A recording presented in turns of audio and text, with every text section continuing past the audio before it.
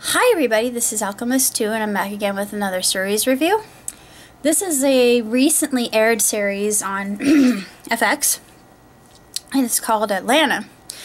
And of course it's very intriguing coming from a person of my background because people are really surprised when I tell them I enjoy rap. My main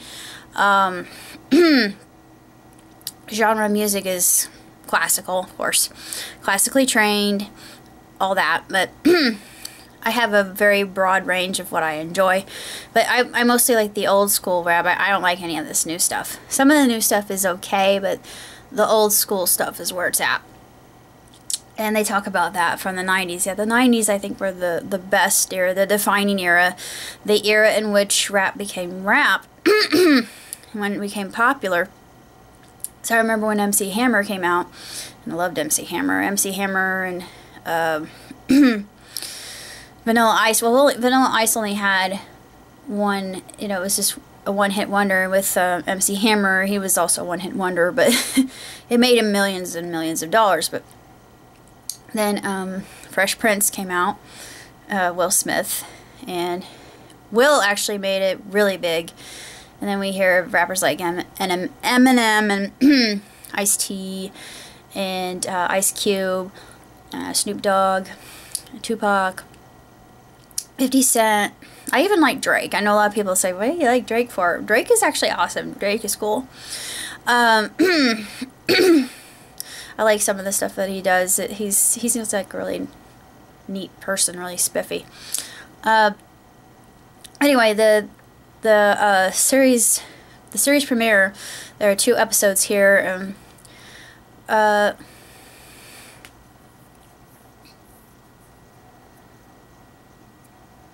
Second episode was called Streets on Lockdown.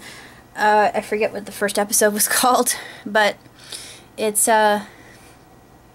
really, I think it has a lot of potential because you have this young man. He doesn't really make that much money. He's pretty much homeless. His parents won't accept him, and they don't really approve of what what he does for a living. He's trying to make it in Atlanta, Georgia, in the rap scene, when rap is dead. Even his friends are telling him rap is DED dead. And I thought the conversation was really humorous. I thought black people really do talk to each other like that. Holy crap. I mean, if I came up to a black person and called them the N-word, I would get myself knocked in next Thursday. I'm sorry, but yeah, white people, you can't do that. That's just not appropriate.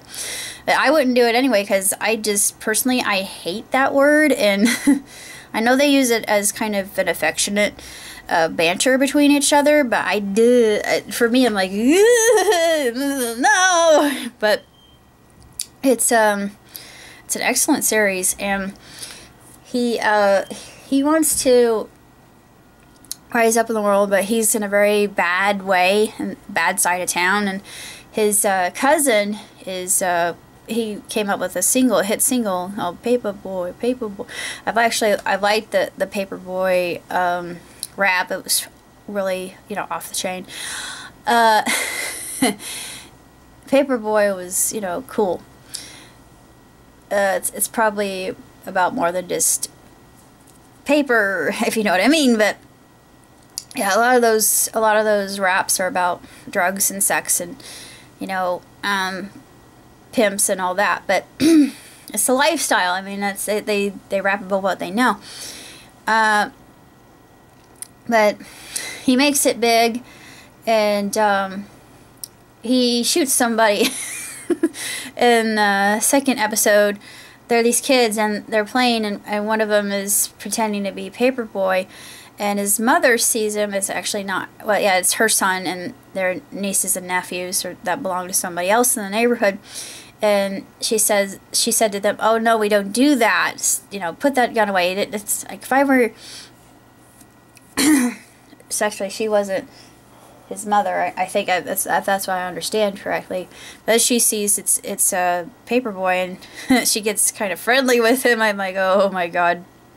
But Yeah, it's interesting. It's like she does a complete 180 when she realizes he's famous, and then there's this one guy at the very end. It's really funny. There's a guy in a Batman mask that comes up to his door. It's like, are you Paper Boy? It's like, and one of his friends like, dude, you're too hot. But it's a good series. I'm really enjoying it. I'm interested in where they're going to take it, and I'm intrigued about, you know, the culture, because I come from a very different neighborhood. It's a small town where I grew up, and like I said, classically educated, classically entertained, classic music is more my expertise. Same thing with jazz and